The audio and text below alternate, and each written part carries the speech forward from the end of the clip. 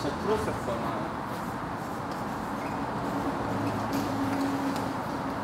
지금 우리가 하는 일들이 어떻게 움직이는지 첫 시작은 우리는 무조건 고객이 와야 돼.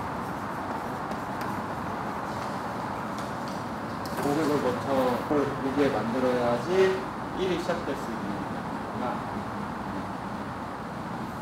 이게 굉장히 힘들어요. 이쪽 사업에서 가장 힘든 부분이 이거지. 그다음에 상담을 하지. 우리하고 상담을 통해서 디자인을 잡고 보면 치고 그다음 제작 들어가고 그다음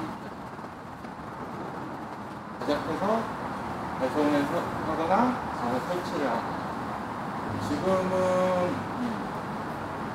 우리 오게 하려면 뭐 홍보라든가 여러 가지 상담하는 것도 내가 이 과정을 다 알아야지 고객한테 자신 있게 말을 할 수가 있겠지. 보통 다 따로 있잖아. 상담하는 사람 따로 있고, 제작하는 데 따로 있고, 설치하는 데 따로 있거든요. 디자인 팀도 따로 있고. 근데 우리는 그 목표로 가진 분업화를 목표로 가진 거예요. 상담을 하려면 이 과정을 알아야지 자신 있게 말을 할 수 있기 때문에 뭐가 된다 아니다를 말을 해야 되는 것도 안 되는 것도 그 이유가 있어야 하기 때문에 이 과정을 모르면은 보통 무조건 안 된다. 왜냐면 안 되는 항목들을 알려주기 때문에 무조건 안 된다고 하는데 안 되는 이유가 있겠지? 안 되는 이유가 있고 그거를 이제 되게 만드는 방법도 있고 그 되게 만드는 방법을 하려면 어떻게 하고 돈이 얼마나 더 드는지를 설명할 수가 있어야 하는데 그게 안 되기 때문에 상담을 하기가 힘들지. 상담을 통해서 이제 디자인을 잡아 고객하고 같이 고객이 원하는 게 있고 거기다가 우리가 제시를 해갖고 디자인을 같이 잡아놔야지. 고객이 원하는 거는 거의 다 대략적인 스타일하고 이런 풍이었으면 좋겠다, 이런 스타일이었으면 좋겠다 하고 대부분이 사용성이에요. 자기가 원래 사용하는 건데 보통 사용성도 자기가 사용을 안 해봐서 모르는 것들이 있기 때문에 그런 것들은 이제 제안을 해주고 또 성향이 다 달라요. 수납을 많이 하고 싶은 사람이 있고 짐이 별로 없었으면 하는 사람이 있고 그거에 따라서 이제 디자인을 짓고 그 디자인은 이제 고객하고 얘기할 때는 디자인 잡을 때는 보통 다 3D로 나오죠. 스케치랑 3D 작업을 통해서 디자인을 짓고 고객한테 보여줘야 하니까 3D로 보여주는 게 가장 설득력이 좋지. 그래서 지금 당장은 아니지만 여러분이 앞으로 조금씩이라도 공부를 해둬야 하는 게 첫 번째 2D는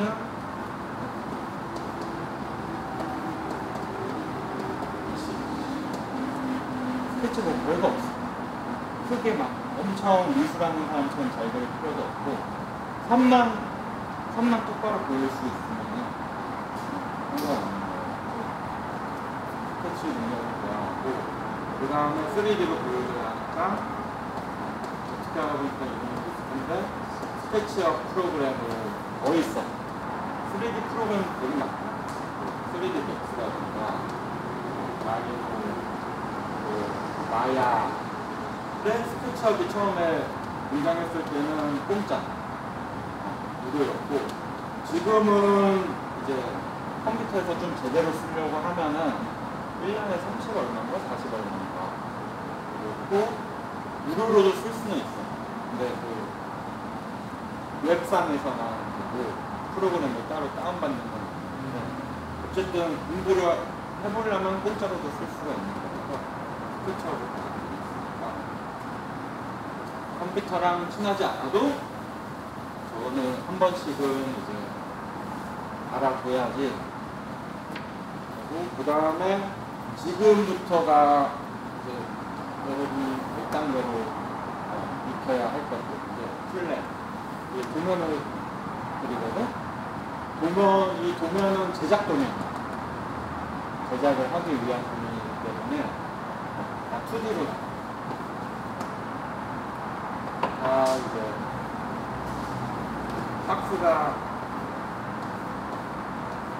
박스가 있잖아. 고객한테는 이제 이렇게 보여주지. 이렇게 박스가 나올 거예요 라고 보여주는데, 이걸 제작하려면 이 사이즈 다 다르잖아. 그럼 우리는 이제 이거를 이렇게 2D로 나와야지 제작을 할 수가 있지. 그래서 도면이 도면의 예시를 보여주면은 이게 이제 보면 안에 구성이 어떻게 되어 있는지 일반인도 한눈에 알 수 있잖아. 사이즈랑 다 있고, 그다음 이게 우리가 2D 도면을 보고 이게 머릿속으로 이게 그려지는. 근데 사실 이거 2D 보면은 나 혼자 할 때는 안 했어. 난 이미 이걸 그리면서 내 머릿속에 이게 있기 때문에 안 했고, 웬만해서는 이것도 잘 안 해. 고객한테 보여주는 거 아니면은, 보여줄 일이 없으면 나는 메인 작업한다. 그럼 손으로 그냥 스케치만 하고 바로 작업에 들어가는데, 지금은 그 훈련이 안 되어 있기 때문에 앞으로도 이제 제작할 때 밑에 판들 막 샌딩 어제 했던 것들 있지. 뭐가 뭔지 모르잖아, 지금. 근데 저거 이제 하드학습까지 1차 마감이 끝나면은 내가 이렇게 쓸 거야. 그럼 난 조립하는 것을 한번 보여줄 거니까 그거 보면서 샌딩을 하더라도 뭐가 뭔지 알아야지 좀 편하고, 모든 샌딩을 몇백 장 되는 그거를 다 최고의 퀄리티로 할 수는 없어. 그러면 이게 좀 익숙해지고, 이게 또 안다 하면은 안 보이고 뭐 벽에 붙고 이런 데는 좀 이제 기본적으로만 가고, 뭐 가장 잘 보이는 데도 가고, 가장 눈높이에 있는 거 이런 것들은 이제 가장 최고로 좀 더 시간을 두세배 써서 운영을 해야지 좀 수월하게 빨리 하지. 도면을 뽑는데 이것도 지금은 아니지만 배워둬야 할 때 패드.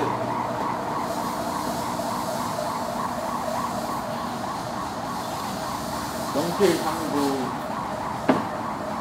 패드를 읽을 건 아닐까요?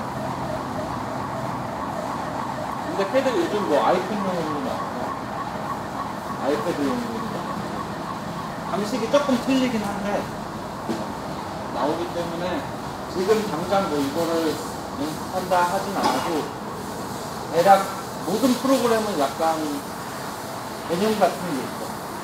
3D 다루는 툴들이나 3D 다루는 툴들은 거의 다 폴리곤 위주의 그 개념이 있고, 2D 다루는 툴들은 벡터 그 라인 있지. 라인 위주의 그 개념들이 있어갖고, 이것만 이해하면은 크게 바꿔도 어려운 건 없기 때문에 어쨌든 나중에는 할 줄 알아야 돼. 그냥 노가다만 할까. 그리고 가장 중요한 제작. 사실 이 모든 과정에서 가장 중요한 건, 고객 아무리 모으고 상담 잘하고 디자인 잘해도 제작 못하면은 이거는 약간 확률이 때문에 가장 근본이 되는 거는 제작. 퀄리티를 가장 올리고 항상 새로운 것들을 이제 익힐 줄 알아야지 제작이 가장 중요하기 때문에. 그 다음에 이제 독립 가구들은 각각 배송을 하고, 그 다음에 붙박이나 싱크대 같은 경우는 바로 설치를 하고, 제작하는 모든 과정들은 내 목표는 6개월 안에 다 가르치. 이 공장 안에서 하는 제작은 엄청 빡셀까? 나도 하기 싫어. 나 원래 가르치는 거 되게 싫어해. 가르치는 거 해본 지가 옛날에 회사 다닐 때, 팀원들 들어왔을 때 하고, 기본적으로 내가 좀 가르치는 거 싫어해갖고, 뭐 알려주기 싫은 게 아니라, 교육이라는 걸 별로 그래 신뢰하지 않기 때문에. 잘 가르치는 사람 특징이 뭐냐면은, 정답을 딱 내려줘. 뭐, A로 해도 되고, B로 해도 되고, C로 해도 되죠. 근데 무조건 이거다. 이거 외엔 다 안 된다. 해야지 배우는 사람도 헷갈리지 않고 딱 요 한 길만 가기 때문에 그것 때문에 내가 별로 가르쳐 주는 거를 싫어하긴 하는데 우리는 일단 기본적인 길이 있기 때문에 제작 과정에 있어서 딱 기본 함정으로만 방식들을 택할 거고 둘 다 실력이 어느 정도 쌓이면은 지금은 실력이 아예 없으니까 어느 정도까지만 내가 이 길을 알려주는 거지 그 다음에는 본인들이 더 방법론들이 있으면 그걸 찾아서 써도 전혀 상관이 없어요. 꼼수만 안 되면 그리고 제작을 한 다음에 독립가구들은 이제 배송 가서 넣고 사진 찍고 오는 거 설치 가구들은 가서 설치를 이제 판 맞추고 걸고 붙이고 연결하고 해갖고 설치 가구들을 들어갔는데 여태껏 10년 동안 이 설치랑 배송을 맡겨본 적은 없어요. 다 직접 하거든. 근데 이게 되게 짜증나는 부분 중에 하나야. 왜냐면 내가 지금 우리가 하루에 이 장소에서 뽑아야 하는 매출이 250에서 300 21일 한다고. 250만원에서 300만원어치를 만들어야지 이 공장이 유지가 되는 사이즈인데 내가 여기 안에 있으면 그만큼 만들 수 있어. 근데 내가 만약에 배송 대구 간다. 하루 왼종일 갔다 와야 하잖아. 배송비를 80만원을 받아도 나한테는 적자야. 하루를. 근데 주는 사람 입장에서는 되게 크긴 한데 어쩔 수가 없어. 가서 확인을 받고 내 눈으로 봐야지 배송을 맡겨서 배송사고 일어나는 경우도 많고 그리고 고객이 보고 그 반응을 내가 봐야 하기 때문에 이거는 무조건 직접 가고 앞으로도 내가 안 가는 일은 없을 거야. 근데 둘 중에 한 명만 따라간다는 거 둘이 간다는 거 무조건 내가 가기는 더 성공하면 안 할 수도 있지. 굳이 내가 확인을 안 하고 여러분이 확인을 할 수 있을 정도가 되면은 이기면 하겠지. 그래갖고 이게 전체적인 우리가 고객을 만나서 배송까지 해서 돈을 버는 이제 과정. 그리고 지금 이 전체 과정을 왜 알려주냐. 지금은 요 제작하는 거에 둘 다 시작을 하잖아. 이 제작하는 걸로 시작으로 이제 배송도 하고 설치도 하고 그 다음에 도면도 칠 줄 알고 도면까지 칠 줄 알면 디자인을 할 수가 있어. 디자인만 만약에 진짜 회사가 커져서 디자이너를 뽑는다 해도 무조건 샌딩부터 과정을 하지. 그거를 모르고 아무것도 모르고 그냥 자기 마음대로 그려갖고 하는 건 아무 의미가 없어. 디자인을 할 줄 알고 이 모든 걸 알면은 상담도 할 수 있고 고객도 끌어올 수가 있는 거죠. 그렇기 때문에 이 전체 과정을 일단 알려주고 그럼 그래서 제작 과정 이제부터 중요한 게 이거잖아. 일단 시작점이야.